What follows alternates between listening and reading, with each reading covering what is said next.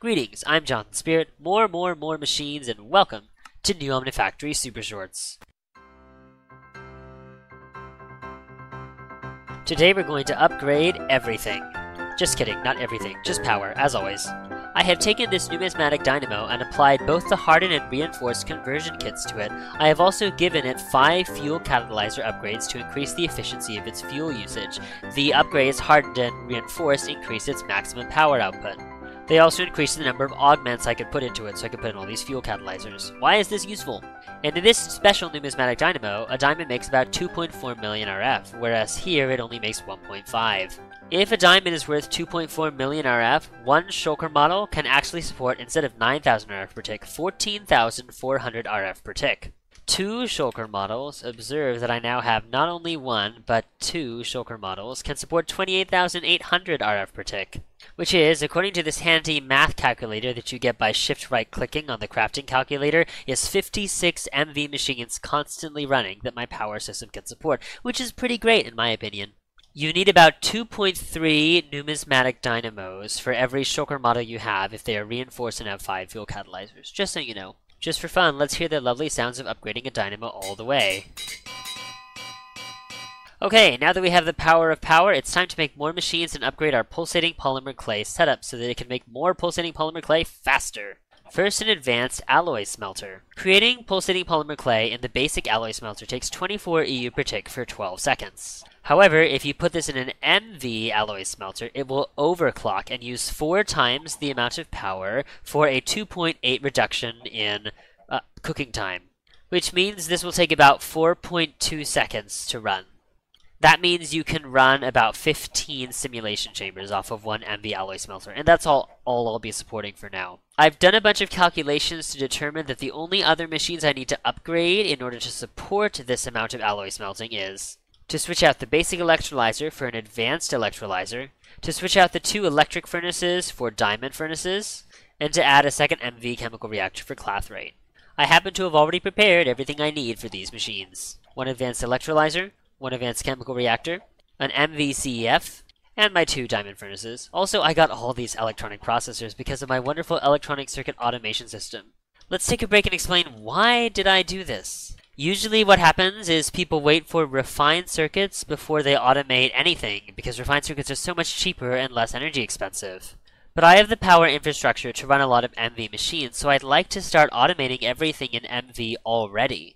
It's just difficult to do so when you have to batch craft all of your MV circuits. However, if I'm just making them constantly, I don't have to worry about that in the slightest.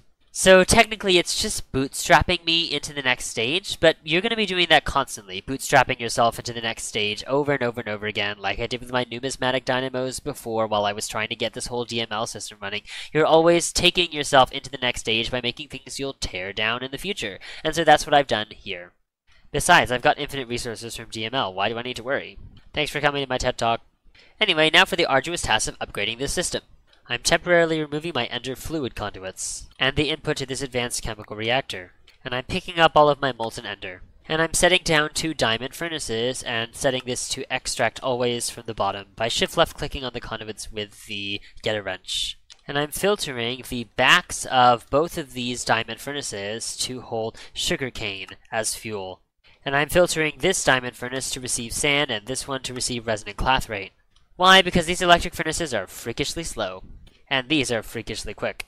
And my sugarcane farm is no longer wasting time making sugarcane for a steam dynamo system that's not running. By the way, in order to improve the usage of my sugarcane, to make it absolutely 0, I created a fluid heater which is turning water into steam. Integrated circuits can be produced by sticking any kind of Tier 1 circuit into a crafting GUI, and I have so many Tier 1 circuits that it's not a problem.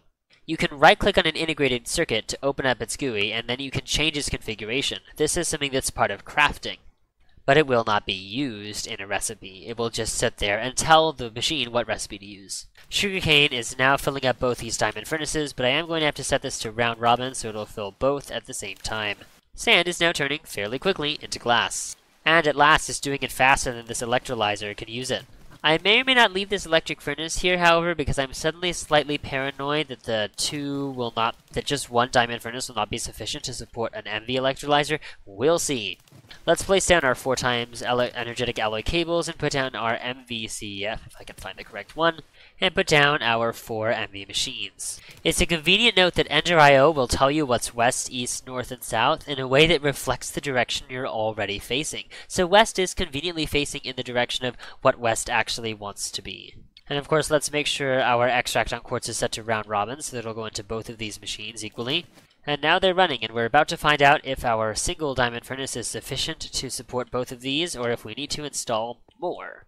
If that horrific case occurs, and we do, I'm actually just going to requisition this electric furnace and turn it into another sand furnace. But we're going to need to find a better way to smelt things soon, and that's going to be the multi-smelter, which I'll make in another episode. Exciting news, we are not making glass fast enough. It's time for the contingency plan. Okay, there's some good news. We seem to be slowly getting a net gain on nether quartz, even though we're not quite getting a net gain on glass, which means eventually we'll get a net gain on glass.